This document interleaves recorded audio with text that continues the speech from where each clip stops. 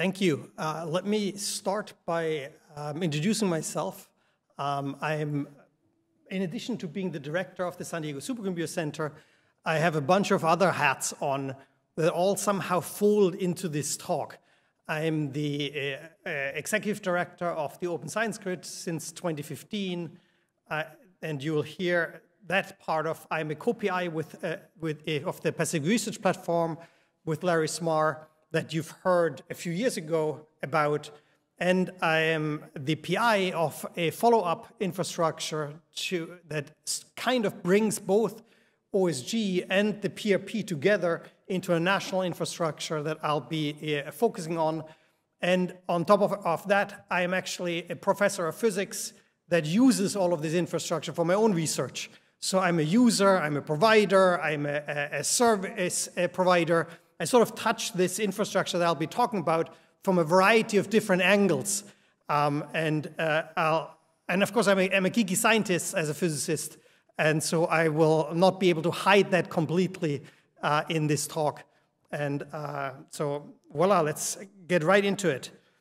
My talk is about the path towards an open global cyber-infrastructure enabling digital research.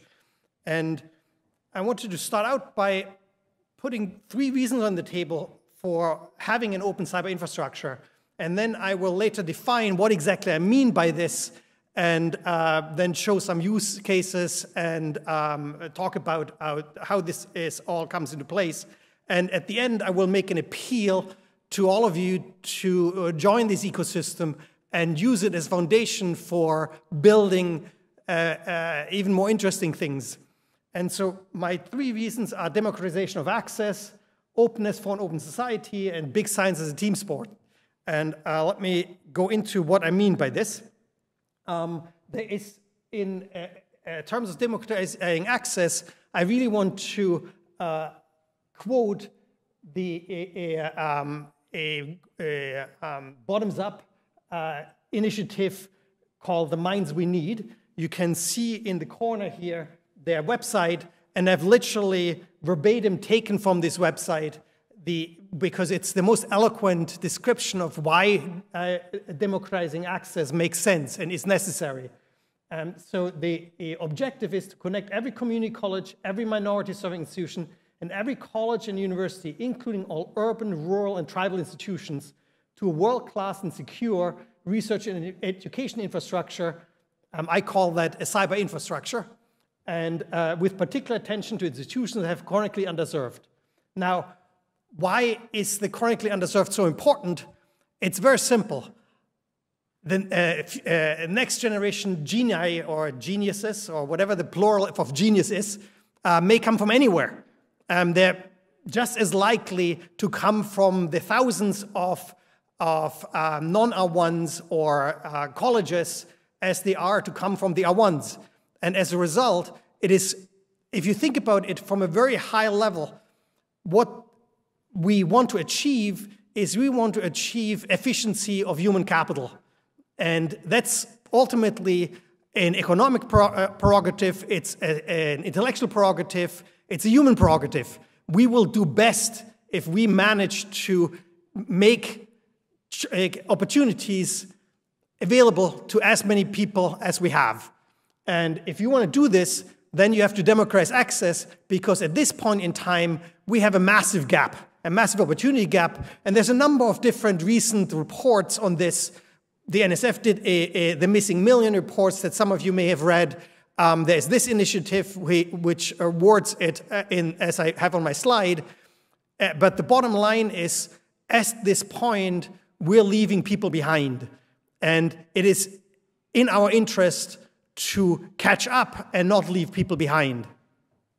And that is not even talking about all the other reasons of equity and inclusion and that sort of thing. There's a strict economic and intellectual reason in addition to all of the equity and inclusion issues. So this is in essence the vision that I want to present, and everything else in this talk is just detail. So my long-term vision is to create an open national cyber infrastructure that allows the federation of CI at all 4,000 accredited degree-granting higher education institutions, non-profit research institutions, and national laboratories.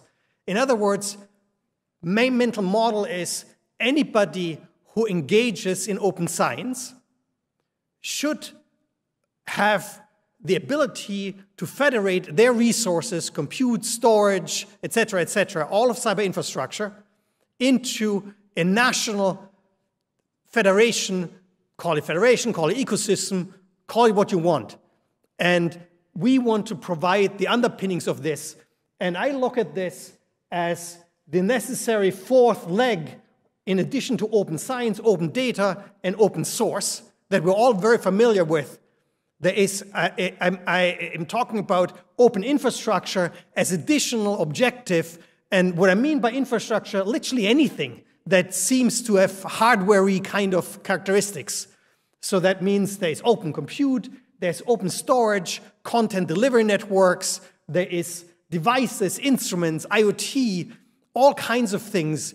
I envision a future where the future of wireless will intersect with open infrastructure, where you have devices that can be hooked into this infrastructure in order to create data that then gets computed, stored, etc., within that infrastructure. And what I'm going to talk about in this talk is some of the foundational principles that I think this has to have. And then I talk about the state of the art, where we're at, and who's using it, and where we're going next. Now, I wanted to add one more that I normally don't talk about, which is normally I just leave it here, openness for an open society, sounds corny, and a sort of a nice way of having a one-liner, but recent events sort of made me realize how important openness actually is. If there was, in a funny way, speaking for myself, before the Russian war against Ukraine, I sort of took openness for granted.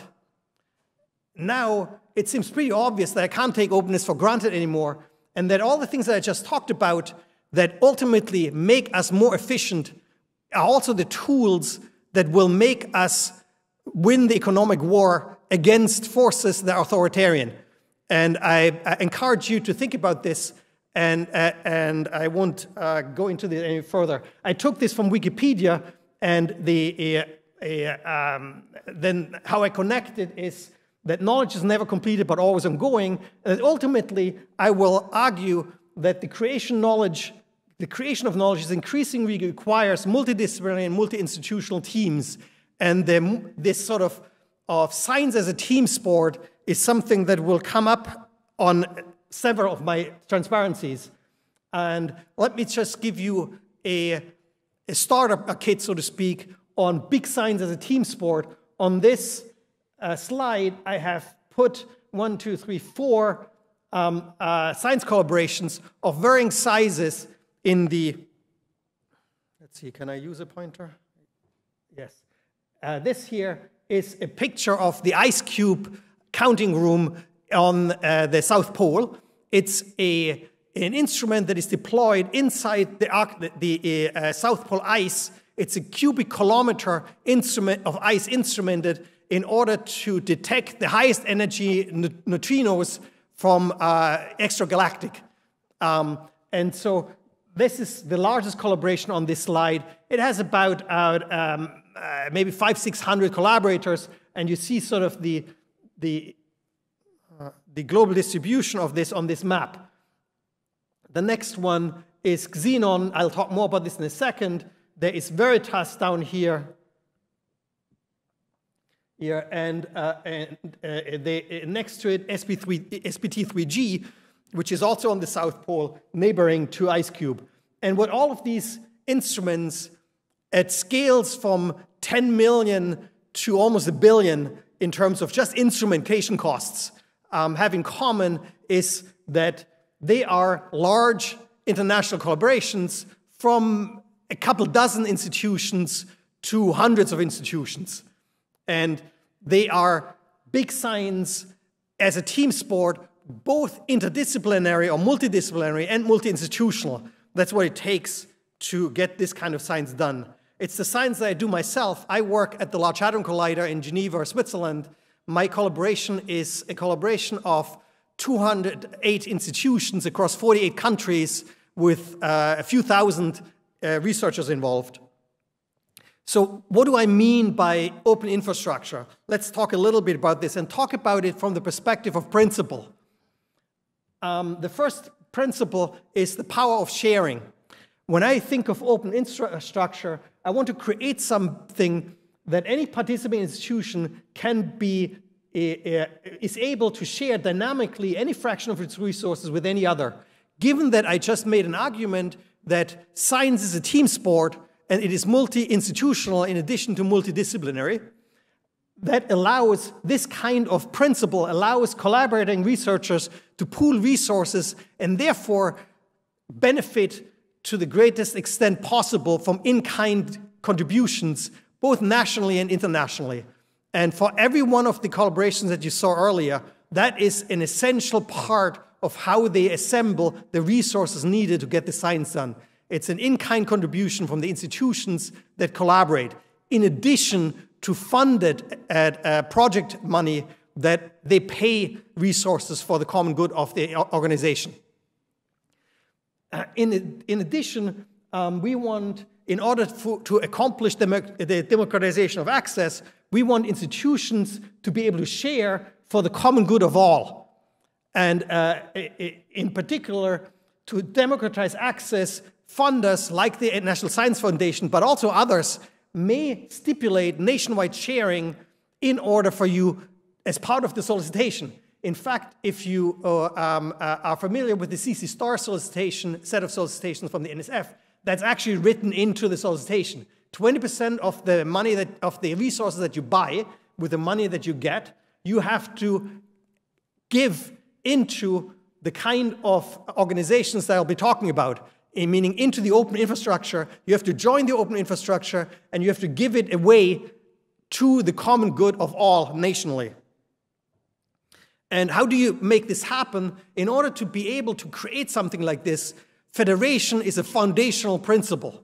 What do I mean by this? Federation to me means distributed control.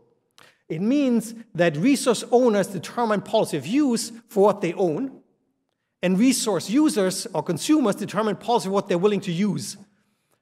And in particular, the first line should be immediately obvious. We live in a capitalist society. That's a given. If we don't guarantee that first principle, you're never going to be able to federate resources because the owners ultimately control the resources and must be able to take them back anytime at any moment. Otherwise, this whole thing doesn't work.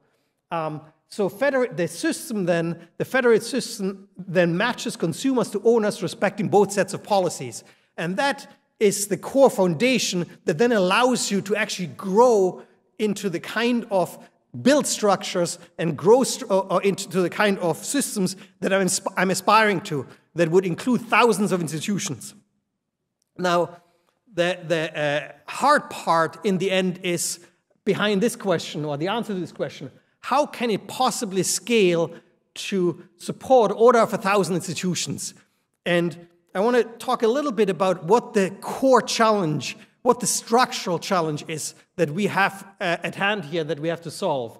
The structural challenge is a mismatch between what is required for growth in resources and growth in consumers. So resource owners want minimal threshold for participation because if it's too high a threshold to participate, it's not worth their while to actually get connected. Think of it as first comes the plumbing. Once you have the plumbing, and the plumbing costs effort, once you have the plumbing, then you can actually develop a long-term growth in how you use it. Nobody's going to join the plumbing if it's too onerous, too effort-intensive to actually join. And so the bar has to be very low in order to make that work.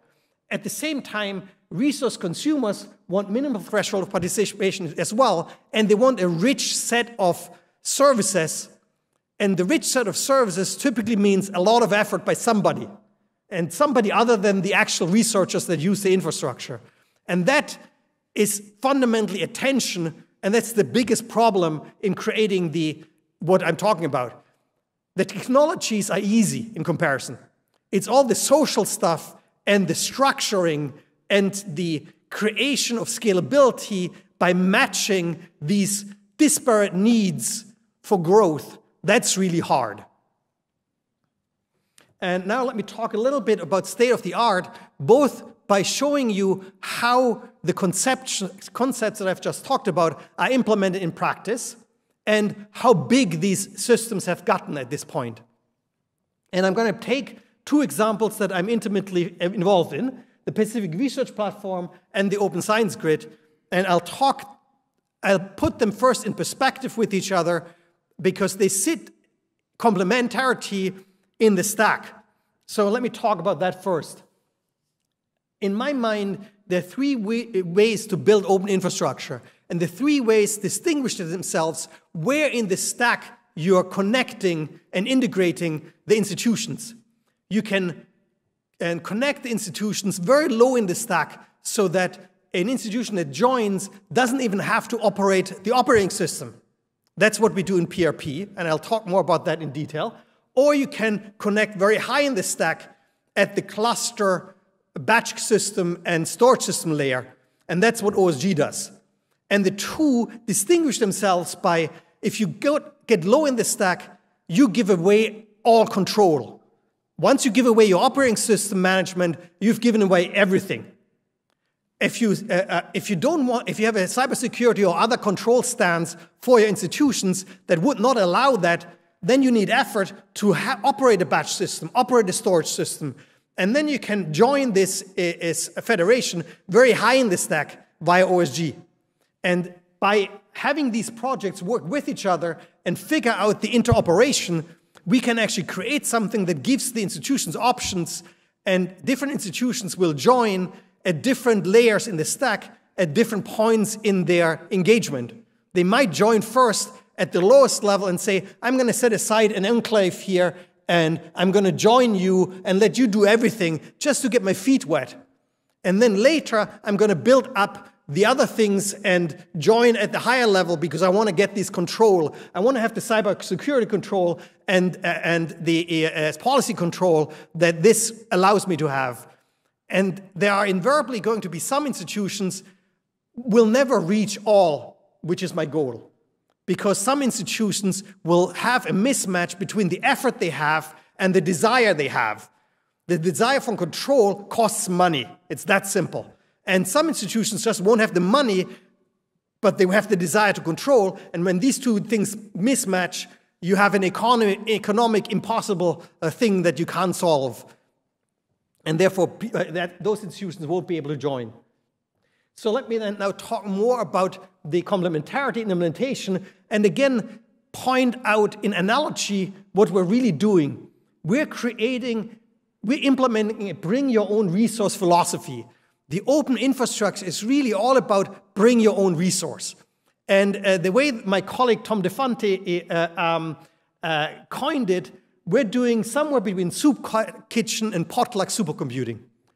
Potluck is you have a party and everybody brings a dish.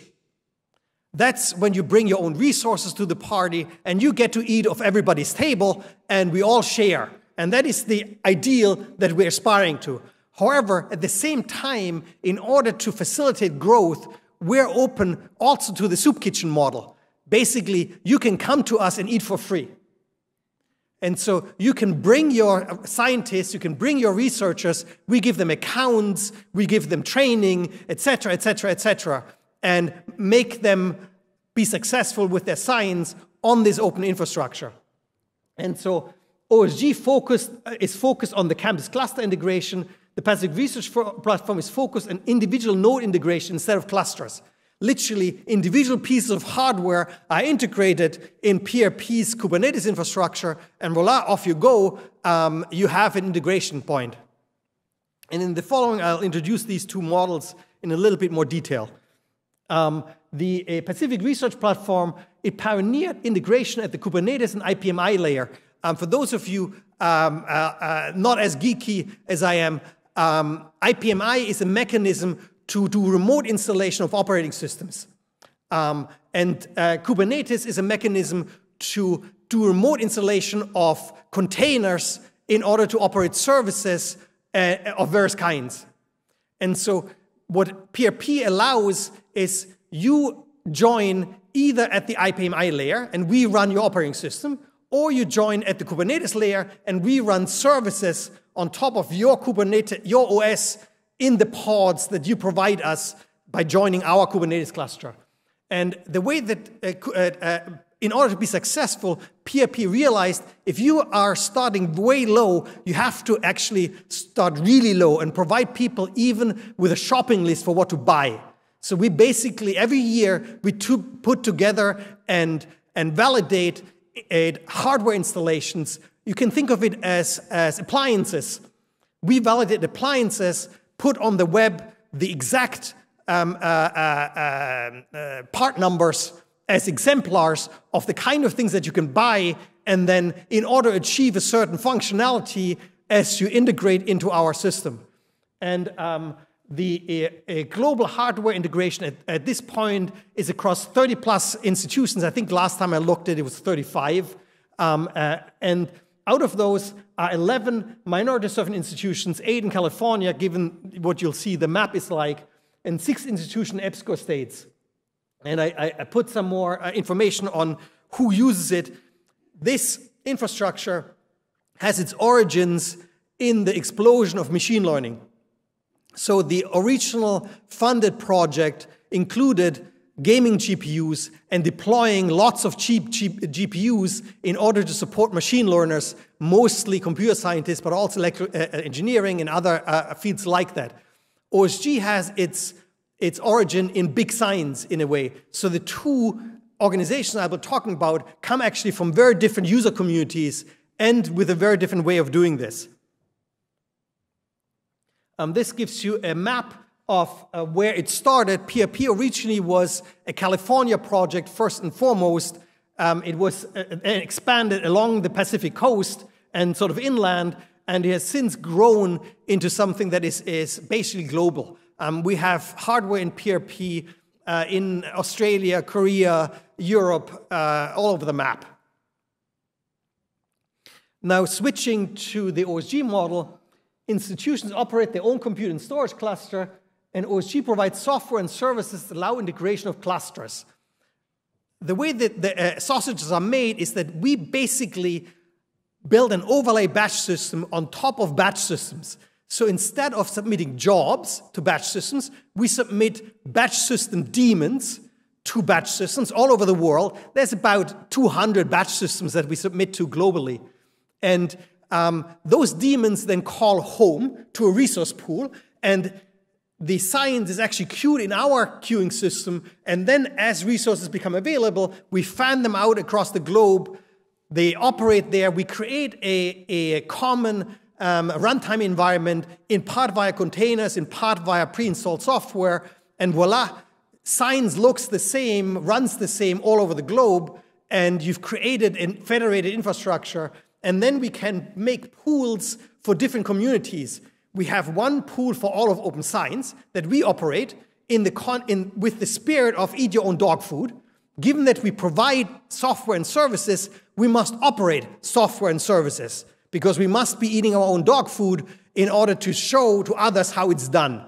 And then we provide, people can use us at various layers, and we operate entire pools for some organizations, and for other organizations, we operate only pieces of services, and they operate their pool.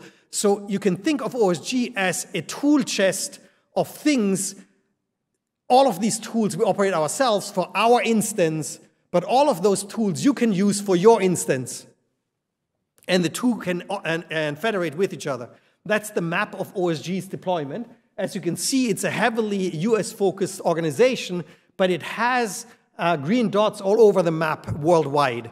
And a green dot is an organization, and there's 149 listed here, and I'll talk on the next slide what I mean by an organization, because one of the strange things in OSG is even just the schema of sorts, if you wish. Even how we name things is actually a challenge.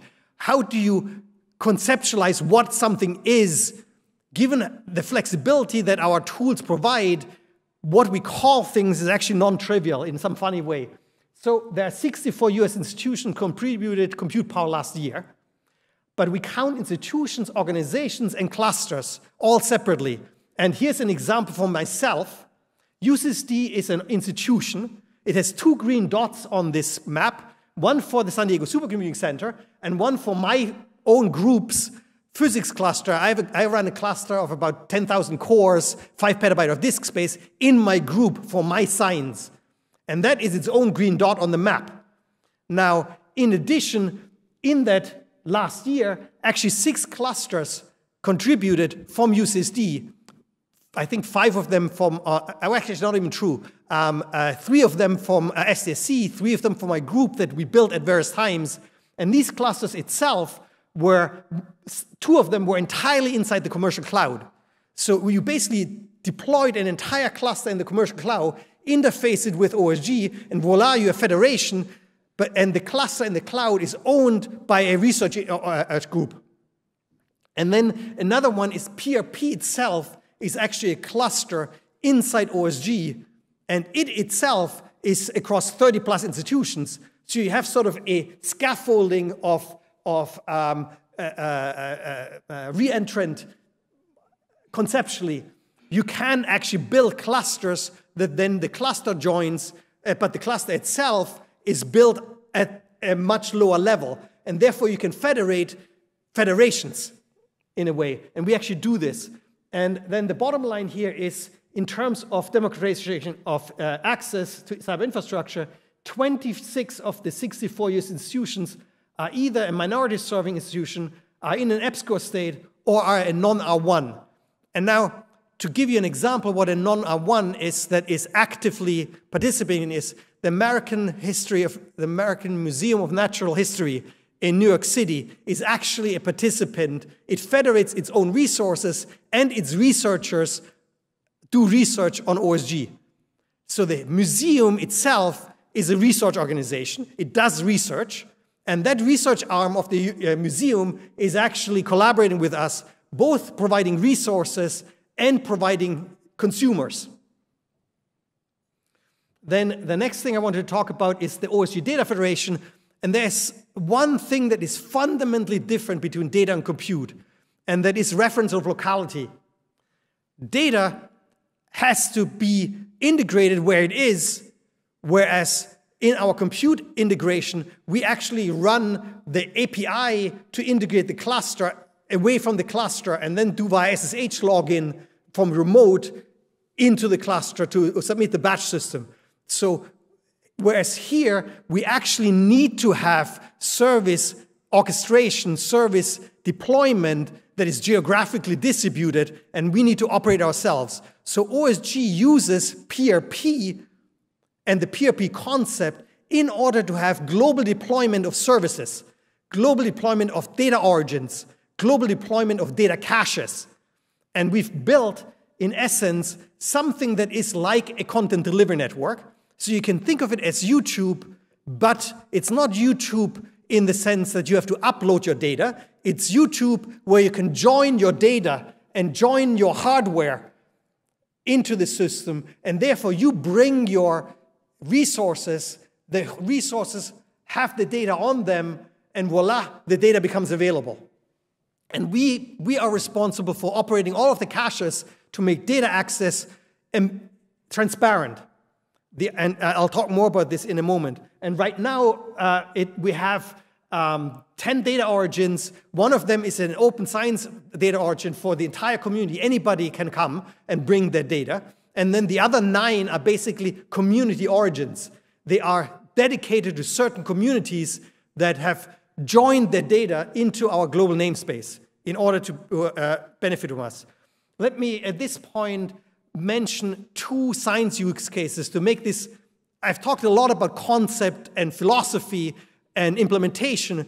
Now I want to talk a little bit about who uses this and what do they do with it. And I picked one big science and one medium science example. And I'm going to give you later examples from individual scientists, meaning all the way down to individual undergrads, who can actually can use this infrastructure and do use this infrastructure.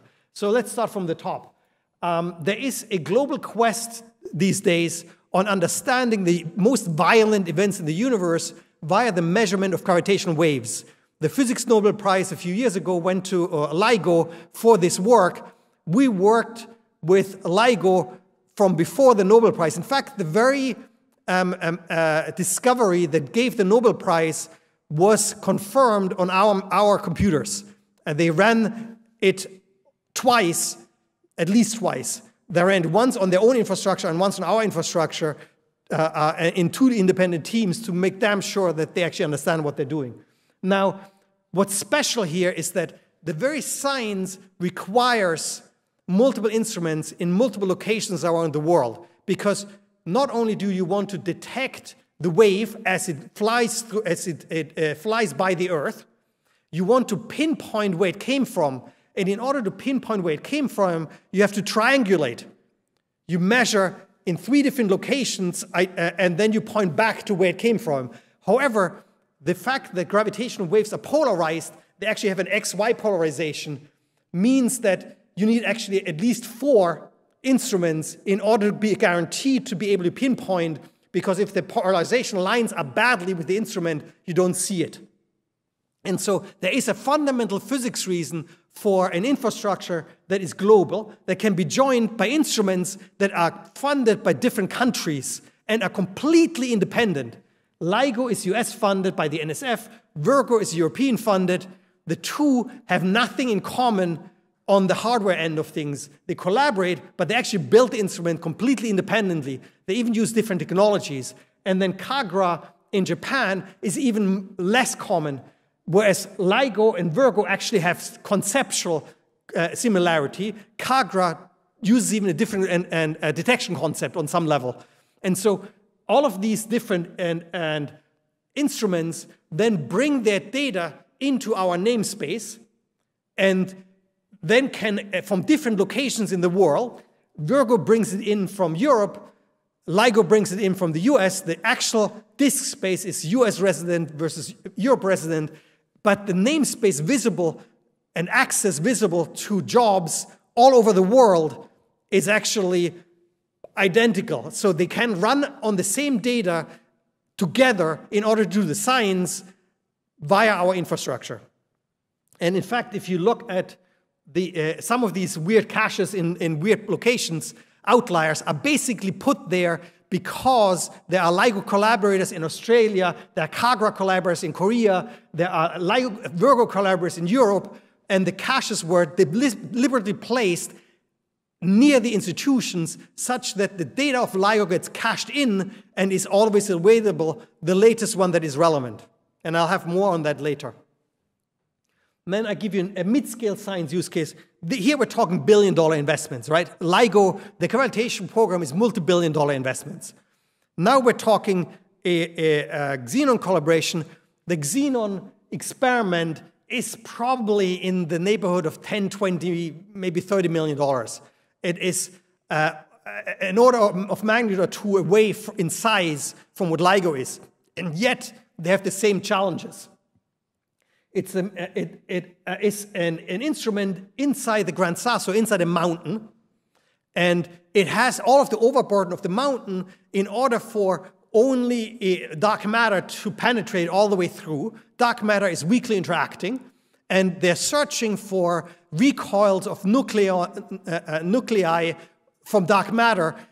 Think of Earth flies through a dark matter halo in the galaxy, and as we fly through that, dark matter hits their detector, and they want to detect this. And this has never been done before, so they're basically building something to discover something that is known to exist, and they're in a race for discovery and have about a 20-institution collaboration to build this. And they've been at this for 20-some years because they've built generations of instruments into the same laboratory, one after the other. One an order of magnitude larger than the next, basically. And the two top-cited papers are in the neighborhood of close to 2,000 citations. This is really big impact science. And so Now, what's their problem? Their problem is that they need the in-kind contributions from their collaborators across the world. So they have the instrument in Italy, the tape archive in Sweden, disk storage in 7 locations across the Netherlands, Italy, Israel, France, and the US. And they have compute resources in Europe and the US mostly, plus an allocation on an NSF-funded supercomputer at San Diego Supercomputer Center. And so we integrate their globally distributed in-kind computing and storage plus the allocated parts of the NSF. And therefore, they can use the system as if it was one batch system, one data distribution network, and we provide the services that make this happen. Now, let me talk a little bit about how can you join your data. One is obvious, you could just bring it onto our storage. That's sort of an obvious one. The one that is less obvious is how do you federate a file system at your institution with us? And the mental model that we have is, given that people like to hide their file systems behind firewalls, we have a mental model that you put a dual-homed Kubernetes server on the firewall, you export the file system, only the pieces that you want to export into the federation, onto that file server. That file server, we then install all of the software that does the magic. We operate the software that's the magic. You just operate the file system. Done. And this model, the kind of functionality that you can get at the very limited way, if you're paranoid about giving space accessible to the outside world, you can just export it read-only, and then you just export your data and nothing else.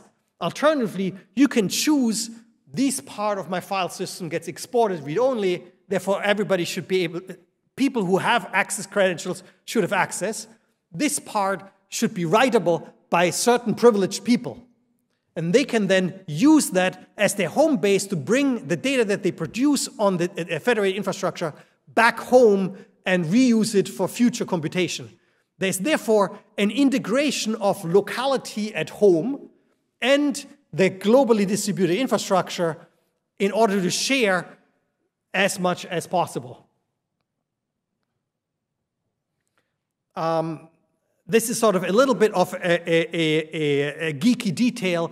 We have a strict separation of namespace and physical server space that has the advantage that you can actually, out of band, move things around, retire file servers, even move across the country a data set, and the users will never even notice because the global namespace doesn't change and can be served into from multiple locations with multiple replica of the same data.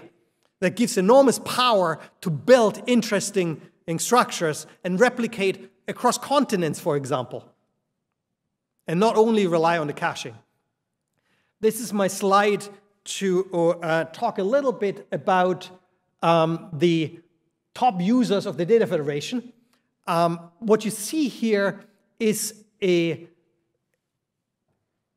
ordered by project, the data read, the working set, which is the unique data that was accessed within the year, and then the ratio between data read divided by working set, which is the reread multiplier. And I've ordered all users within the last year by the size of the data read, top being the largest. And you can see then, if you go through this list, there are the obvious ones like LIGO, that this infrastructure was partially built for. And then there are non-obvious ones, which is Minerva, Nova, Dune, are large collaborations that are either already in with the instruments online, and Dune is the next billion-dollar experiment out of experimental program out of the DOE, high energy physics, that is just being built. And so as they go through their construction phase, through their R&D phase, they're already using the infrastructure inside their R&D efforts. And then, in addition, you see that there are, LIGO makes their data public after 18 months for the global community. So there is a part of the namespace that is private for LIGO, that they use themselves, and there's a part of the namespace that is public for all of open science. And data effectively moves from the private into, gets copied from the private into the public once every 18 months after it was finished taking. And you can see that both the private and the public is heavily used. And then you have individual groups like the Computer Architecture Lab of Tufts University. That's essentially a single faculty and his group who does computer architecture research. Or down here, let's see if I can. There is the Stewart Observatory at the University of Arizona, which is basically an astronomy shop. And they do data analytics on the infrastructure. Or then there is Red Top is a individual PI that is developing an idea for a next generation particle physics experiment. And he develops that idea with his students and postdocs and creates a collaboration of his own on our infrastructure. And then you have Molchrist is quantum chemical machine learning, and BioMedInfo is a biomedical informatics on microbial genome sequence data. In essence, we have pretty much every large scientific domain represented in one way or the other. There are economists on here, there are political scientists on here, so we have the social sciences, there is a lot of life sciences, because a lot of genomics in one way or the other ends up being, they have a lot of data, so that ends up being a lot what's happening. There's, interestingly enough, a lot of evolutionary biology, which I didn't even know existed as a field before we had people talking to us about this. And so all kinds of things happen, a lot of them as individual groups, individual PIs, sometimes individual grad students. We have a summer school in person every year, and that accepts preferentially one person per institution or one person per group per year. And so we sort of try to spread the goodies in a way. And the graduates from that summer school invariably are then afterwards researchers using that the infrastructure. So we have a lot of single grad students that bring the knowledge that they learn out of that summer school into their groups and then are the trainer of the group and therefore grow the scale. So what's next in 2022? Let me stop my alarm before it beeps at me. What's next in 2022? We got funding from the NSF to blow this up systematically across the continental USA. And so we got a project funded. I'm the PI of the project called, it's actually called Prototype National Research Platform. And it does what you see here on this map. This is basically the first page from the proposal, the first figure on the first page of the proposal. And the key for this context is that we are deploying hardware in 3 places where we deploy compute and storage, basically GPUs and storage hardware at the West Coast, the middle of the country, and the East Coast. And then when I wrote the proposal, I went and asked myself, what's a reasonable distance where these caches work well, based on our experience? And I said, 500 miles. 500 miles is the max that I'm comfortable with, having cache access for all kinds of reasons like latency access and so forth. And then I asked myself, let's draw circles on the continental US, and how many caches would I need to get coverage? And I moved them around and overlaid them on the Internet 2 network backbone and picked Internet 2 locations that gives me coverage more or less of the continental United States. And that's what gave you this picture. And so we're collaborating with Internet 2 to place caches at their POPs in locations in order to make national coverage more or less work. It's not perfect. You can and see that there's a little gap between San Diego and Houston, 500 miles. They're a little more than 1,000 miles apart. Sort of El Paso lies more or less in the gap, if you wish. There's also a gap that you don't see Miami lies more than 500 miles away. So we have actually some other projects that fill in some of these holes. One project actually places a cache in Miami to get the lower part of Florida covered, and so forth. So we're collaborating across multiple projects to basically tessellate in. We have a cache in Guam that we're deploying. We have one in Hawaii that we're deploying. So we're sort of growing this out of the strength of multiple projects, which one project giving the bulk of the spread in a way. And what's the federation model? We're also introducing something that goes beyond what OSG did in the past. And we've noticed that people are actually, the hardware costs are not the limiting factor for most institutions. The limiting factor for most institutions is operation support, sysadmin support, all of the stuff above the hardware. So, and moreover, if you think about it, operations cost scales something like logarithmically with hardware costs, meaning while volume in hardware deployed scales linearly in dollars, 2 systems are twice as expensive than 1 system. Operating 2 systems isn't twice as expensive than operating 1 system. So to the extent that we can create a single team that automates the crap out of this deployment and is really expert as operating remote hardware, we can actually grow the infrastructure cheaply by offering people to join cheaply by only having to pay the hardware, and we provide all the other support, and it costs us not linearly in terms of sysadmin support. That's the basic model behind the proposal in order to spread this out. And so, but if we're doing this, then people don't just want to buy compute, they also want to buy storage. And they may not want to buy storage and run their file system because then they need sysadmins. Then they need data admins. So therefore, we're offering a concept where you can buy your storage and join the regional Ceph system. And therefore, we are effectively offering a distributed storage infrastructure based around Ceph within a regional context. And fundamentally here, we're trading off usability. File systems are beautiful to use. Everybody knows how to use a file system. With performance, from a performance standpoint, you want all of the storage in the same data center. But from a usability standpoint, you want these regional storages to be one system to get large file systems and then use that for the user community.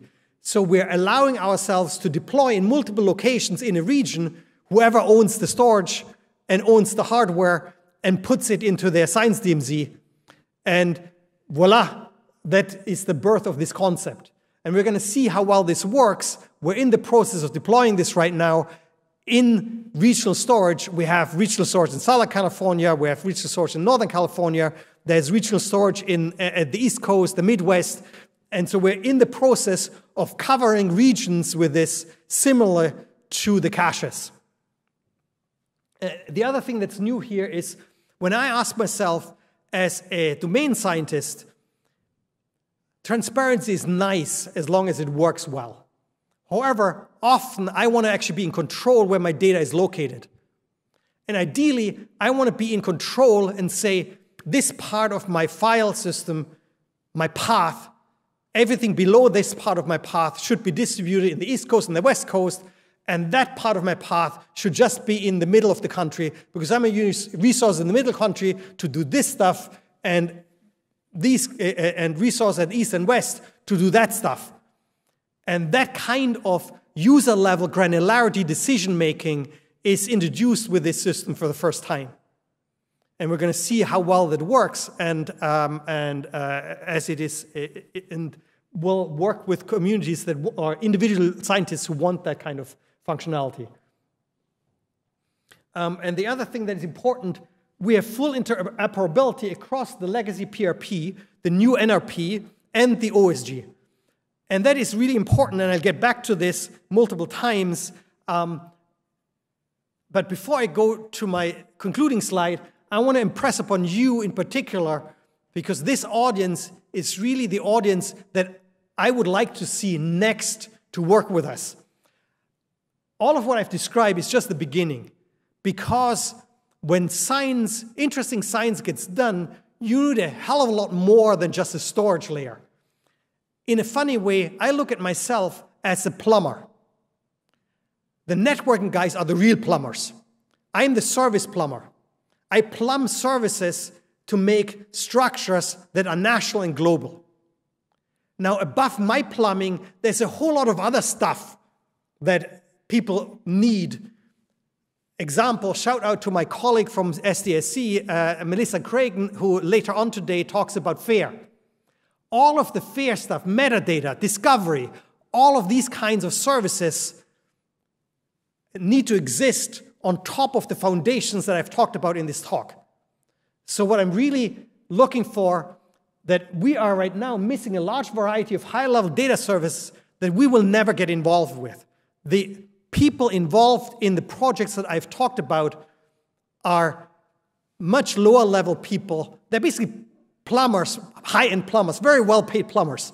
They create infrastructure foundations, but they're not the kind of people that you need in order to build all these higher-level data services. I'm envisioning that libraries have a role to play there. Curation has a role to play there. And curation in the sense that it's end-to-end, all the way from the data, the containers that encapsulate the runtime environment, the output that is ultimately the knowledge created, and all of this packaged in a digital book that can live in our infrastructure and can be used for training the next generation of scientists by learning how to reproduce a published result and then expanding on that published result with the tools that were used to create that published result. There is a space here for the libraries to use what I've described and build on in interesting and novel ways, and ultimately take the next step in the democratization of access, because there is all of the training necessary to really make access useful, all of the applications necessary as templates that people learn from. And all of that is outside the scope of the projects that I'm involved in. It's other people, it's people like you who would be the ones that would be working on those kinds of things, in my mind. And so, the very openness of the CI that we create makes it possible to have an ecosystem where other people can write solicitations to funding agencies, all funding agencies, not just the NSF, and build on what we're creating, what the NSF supports, what the bring your own resources philosophy grows beyond what the NSF supports, and therefore build something much more intricate, much more impressive than what we've done. And that's where I want to leave you at. It takes a cyber infrastructure ecosystem of collaborating projects to build and operate the open infrastructure that will ultimately achieve our joint vision of democratizing access for all. And we're encouraging all of you to join us, and if you want to get in touch with me, that's my email address. Thank you.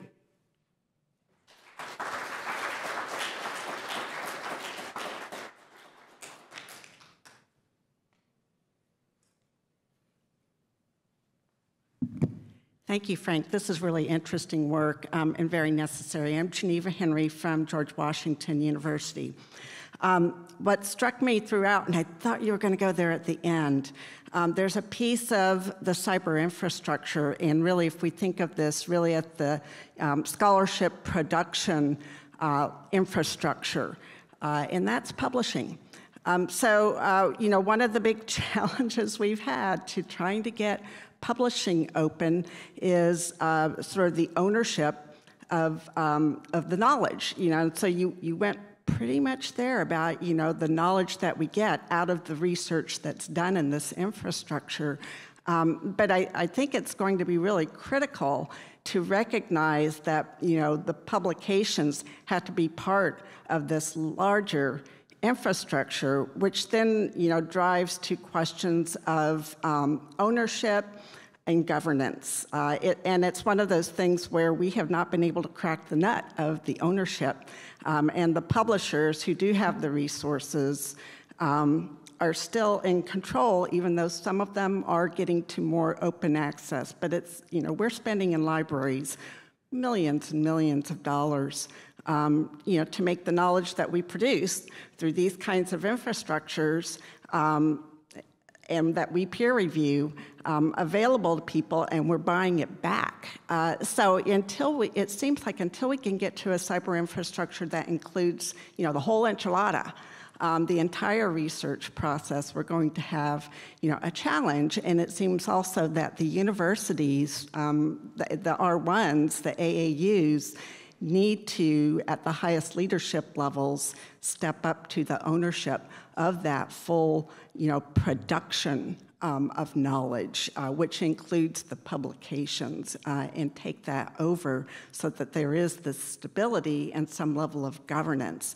So I'm curious to hear about how you've thought about, publication and where that fits in with all of this. Yeah, and the short answer is that that's where publication fits in. Meaning, for good reason, I work as a plumber. Intellectual property and everything around it, and the need that those things that get funded via our collective richness become collectively available and open, is a can of worms that sits on top of the infrastructure we build. And it's a can of worms that must be addressed, but it's a can of worms that I've declared above my scope in a way. So I totally agree with you that when you think of there being an intellectual stack in addition to a technical stack, the intellectual stack includes the publications at the top. And those have to be open as well. But I sort of bleed ignorance and allow myself to focus on the lower levels of the intellectual stack, if you wish. And I'm cheering you on as you address the upper levels of the intellectual stack and fight the good cause of open science and open publications. Does that make some kind of sense?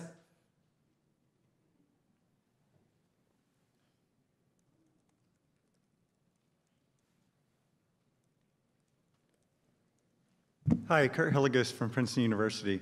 As I look at your accounting of how things work, and I haven't looked as much at storage, but if you look at computational infrastructure, the hardware cost is only about 1/3 of the lifetime cost of a system if you keep it 3 to 4 years. If you're keeping it longer, then it actually gets worse. And then that remaining cost is dominated for us not by sysadmin costs, but by facilities costs, power, cooling, the amortization of the data center and such. And so that means that people who are contributing now are contributing a lot more than just the percentage of hardware. So correct.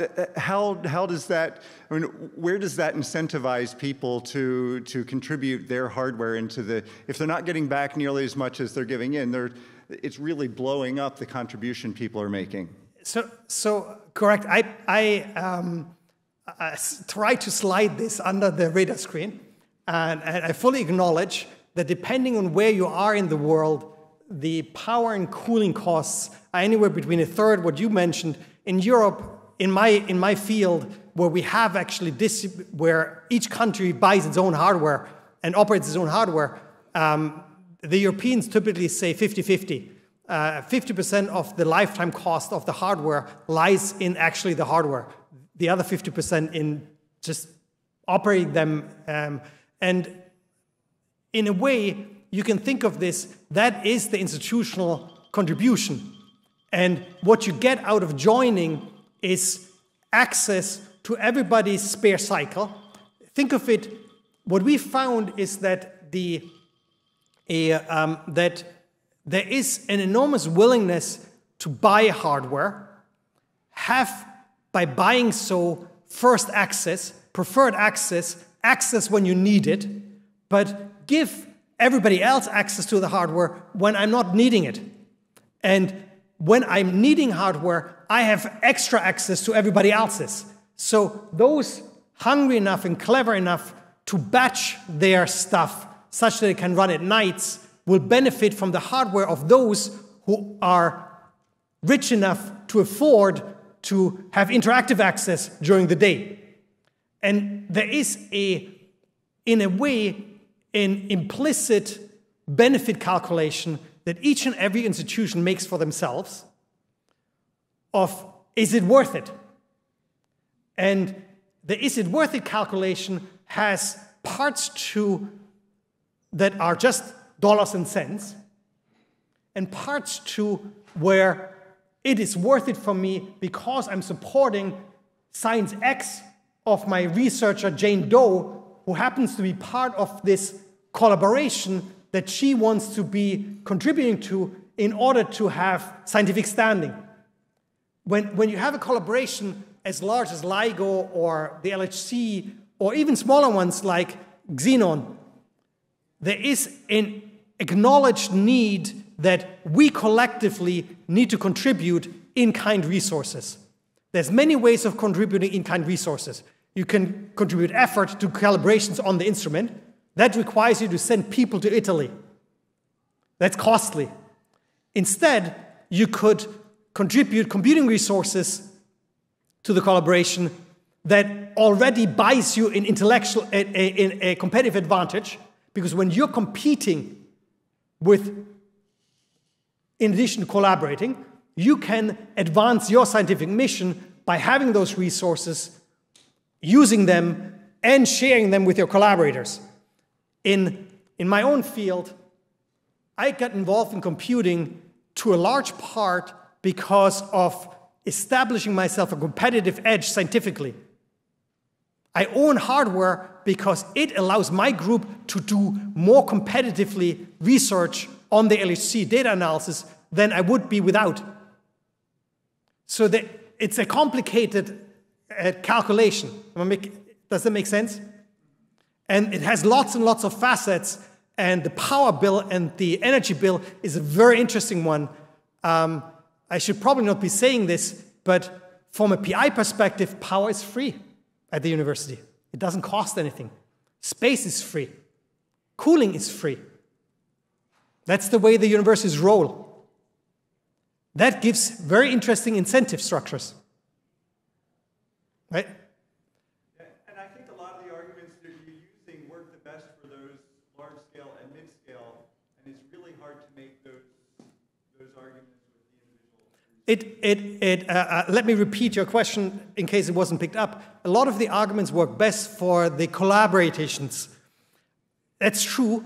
However, from the soup kitchen up, individual PIs can transition from the soup kitchen to the potluck and start out at the soup kitchen where they're 100% just benefiting from other people's money in terms of hardware investments. And they can then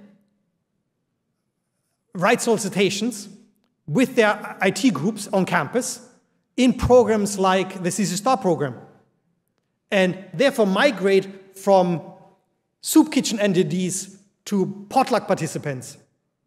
And so what I'm trying to create is a hell of a lot of gray everywhere, so that there is an enormous flexibility of becoming soup kitchen attendee, potluck attendee, collaboration member, and bring your institution with you sometimes. Sometimes just bring yourself.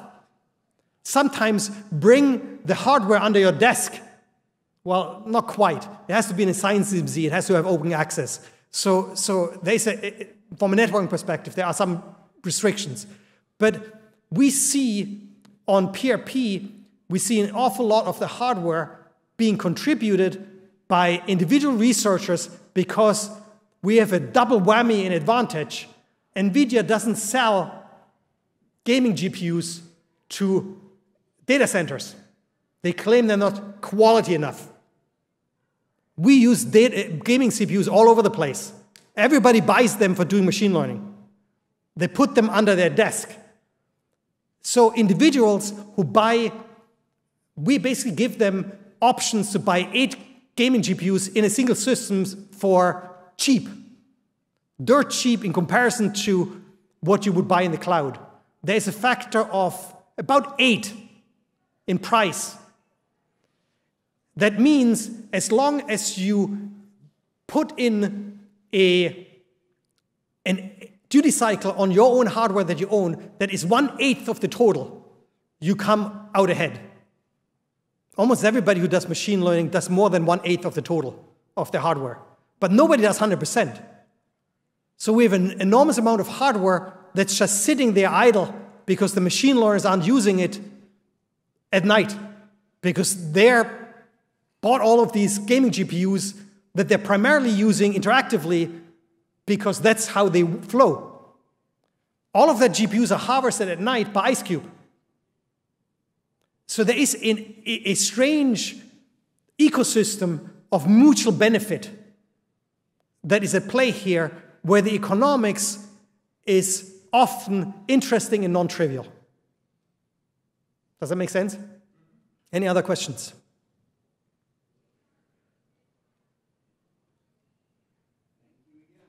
Thank you.